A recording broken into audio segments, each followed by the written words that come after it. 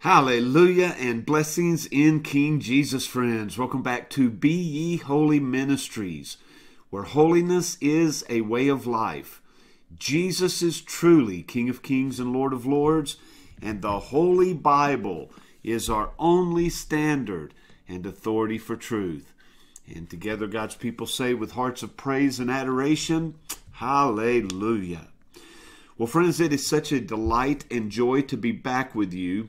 I trust that you are walking faithfully in your journey with Jesus, that you're growing in His Spirit, in His likeness each and every day, and that you're hungering and thirsting after the things of God and for the Word of God.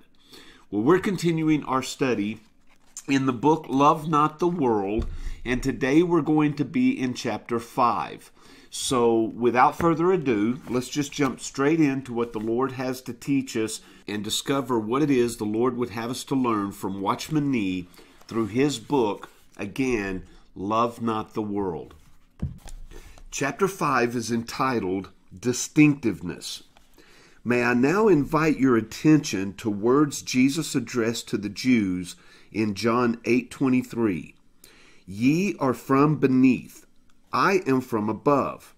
Ye are of this world, I am not of this world. I wish us to note especially here the use of the words from and of. The Greek word in each case is ek, ek, which means out of and implies origin.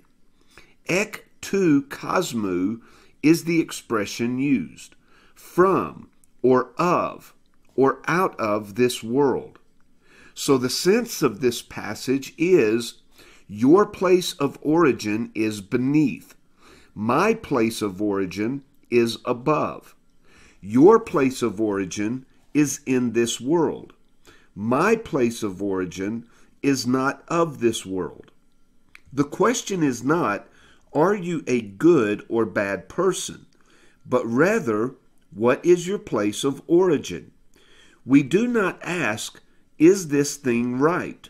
Or is that thing wrong? But where did it originate? It is origin that determines everything. That which is born of the flesh is flesh.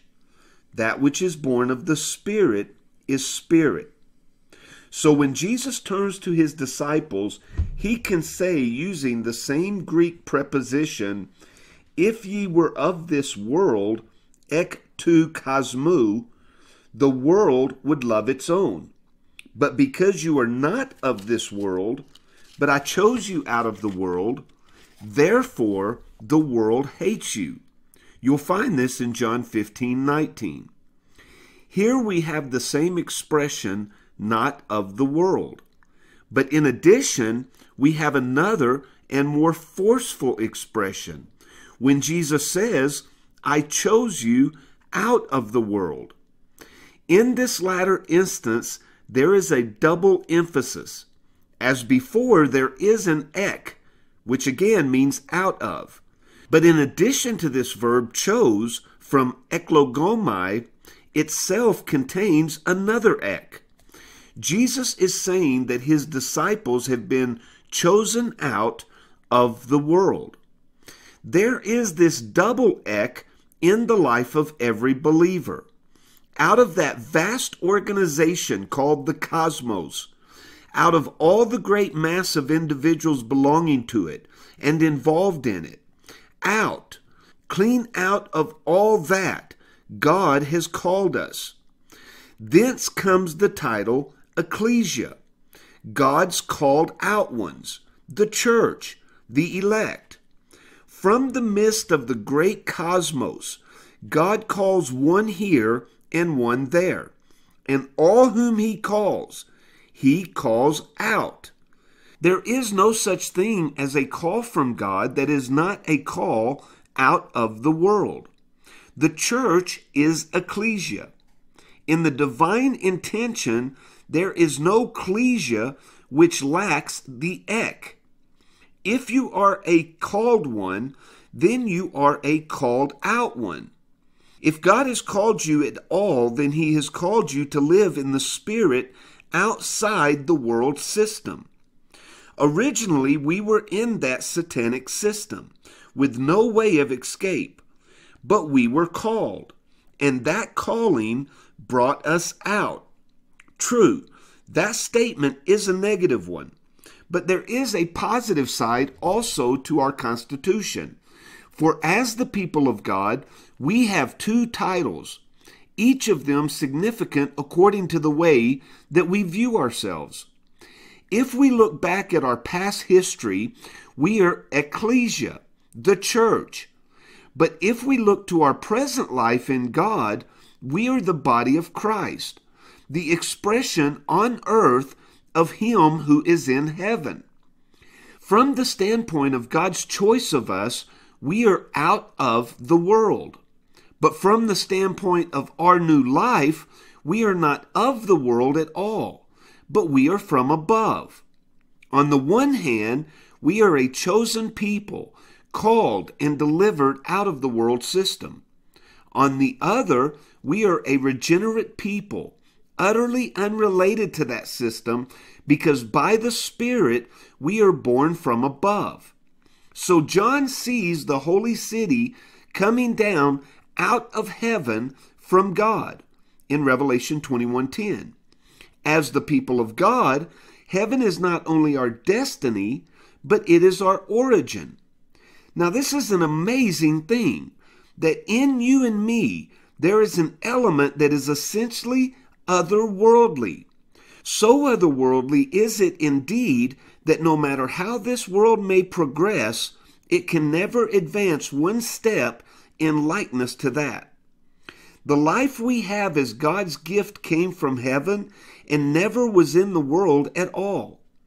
It has no correspondence with the world, but is in perfect correspondence with heaven.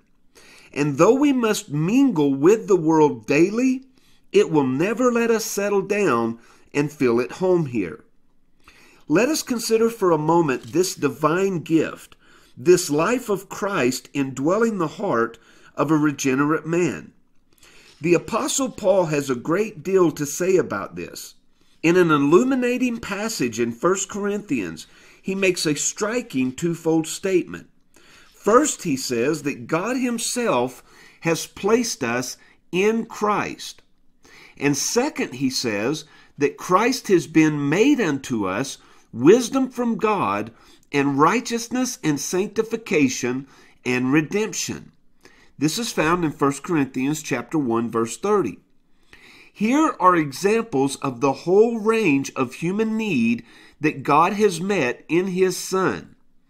We have shown elsewhere how God does not distribute to us these qualities of righteousness, holiness, and so on in installments, to be taken as required.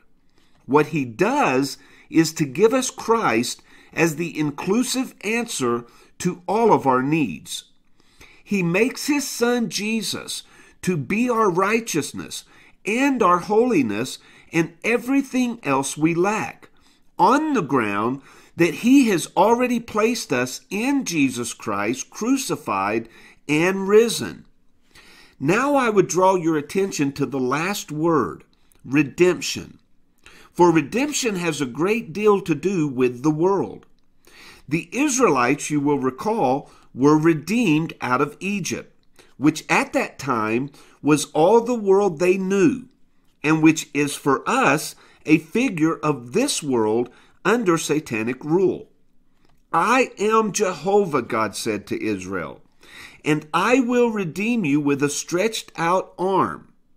So God brought them out of Egypt, setting a barrier of judgment between them and Pharaoh's pursuing host, so that Moses could sing of Israel as the people which thou hast redeemed.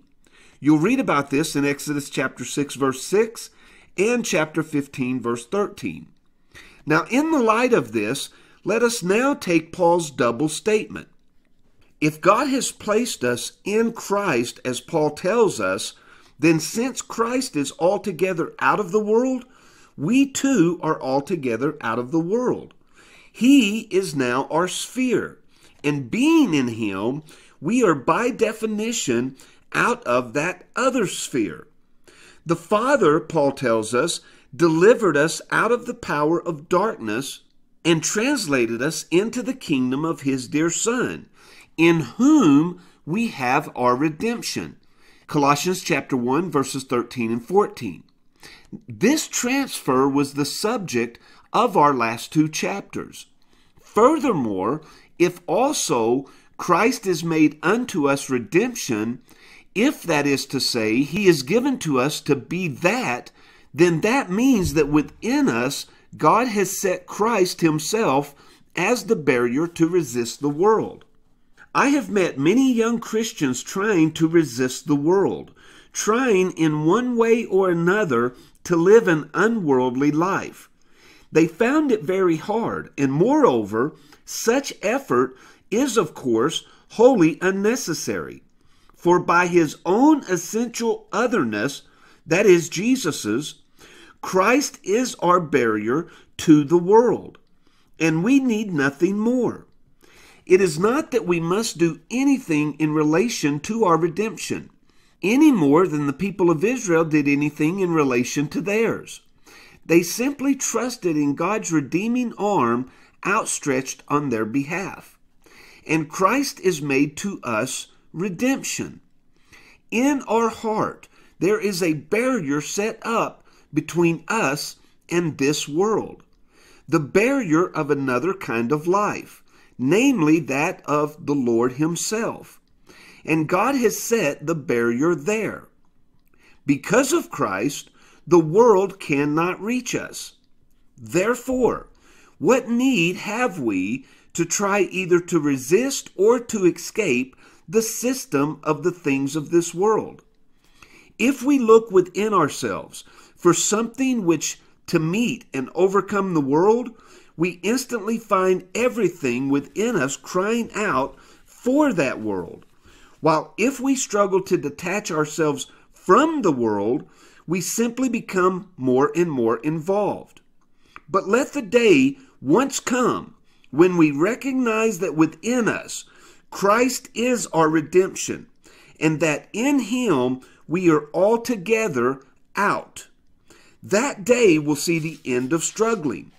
We shall simply tell Jesus that we can do nothing at all about this world's business, but instead we will thank him, and with all our hearts we will say that he is our Redeemer. At risk of monotony, let me say again, the character of the world is morally different from the Spirit-imparted life we have received from God. Fundamentally, it is because we possess this new life of God's gift that the world hates us, for it has no hatred for its own kind.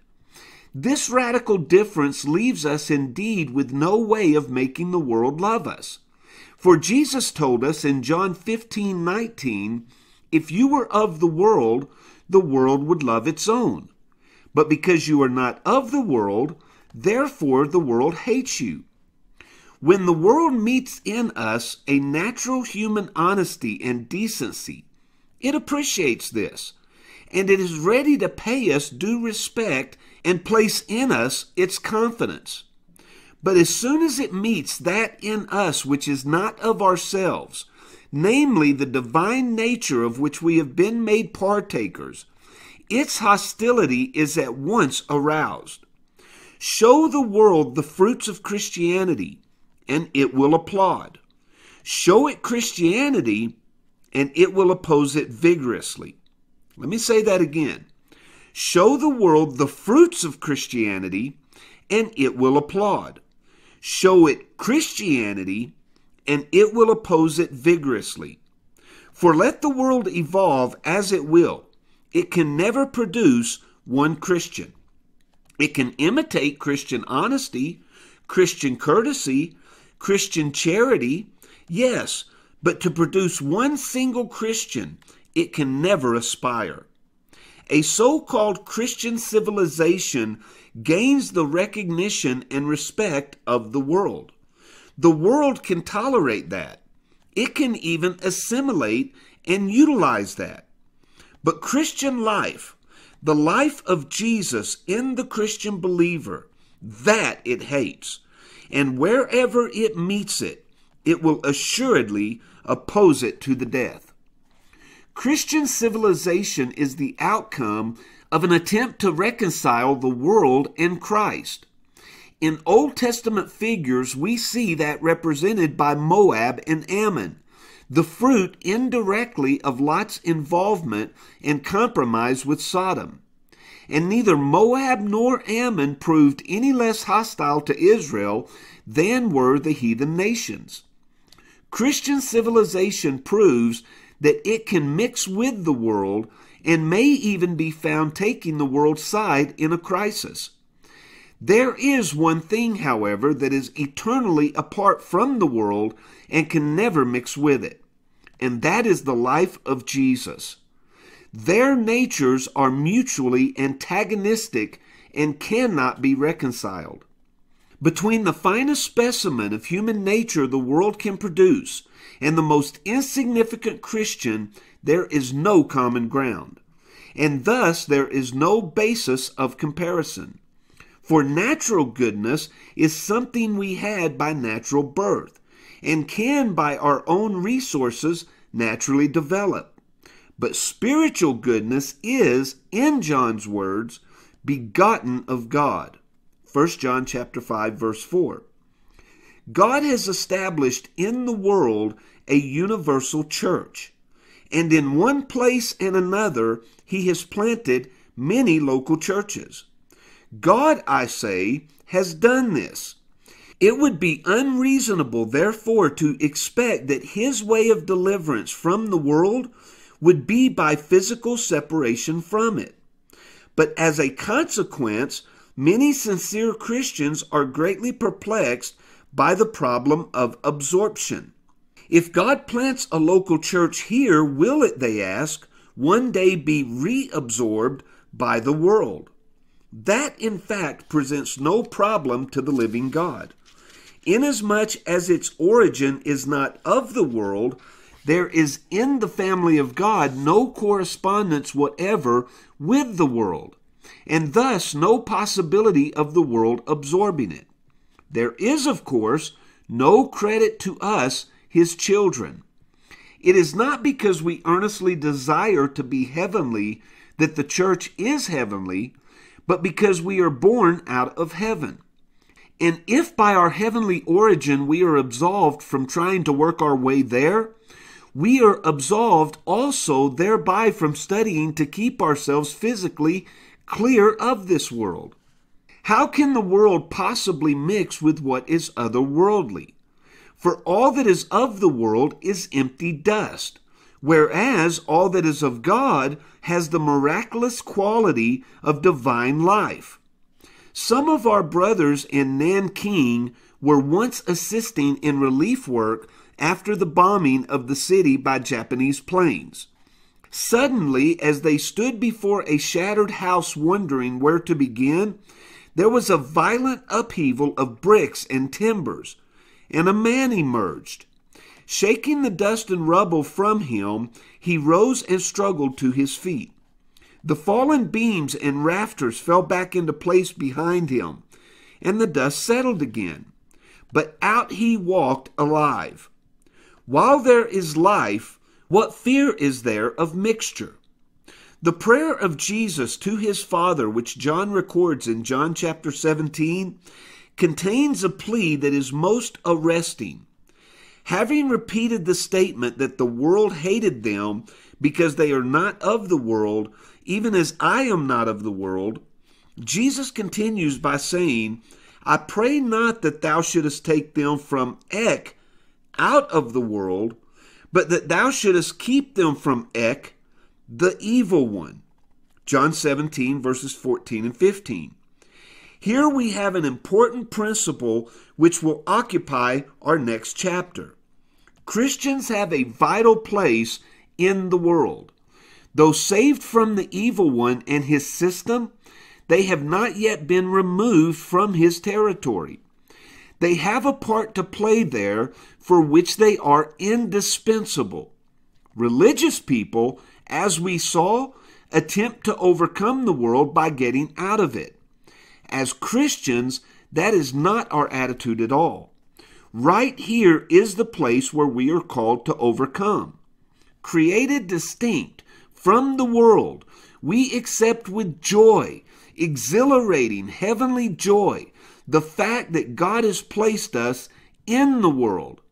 That distinctiveness, our gift from God in Christ, is all the safeguard we need. And with that, we come to the end of chapter 5. Now, I will admit, on the first reading of this chapter, it may be hard to understand or fully comprehend. So I would encourage you to go back and re-listen to the chapter again and allow the truth of what the Spirit of Christ is trying to teach us here fully absorb our hearts and souls so that we can become the true followers of Jesus we so long to be, and that we can again live in this world but not of this world. Now, as the Lord wills, and until next time, friends, I truly love you. I pray that the Lord Jesus will guide you each and every step of your day, and that you will become hungry for the things of God, thirsting after His righteousness, His holiness, and His godliness. Now, until we meet again on the next video, may the Lord keep you and bless you, and may you walk in the fullness of His grace and truth.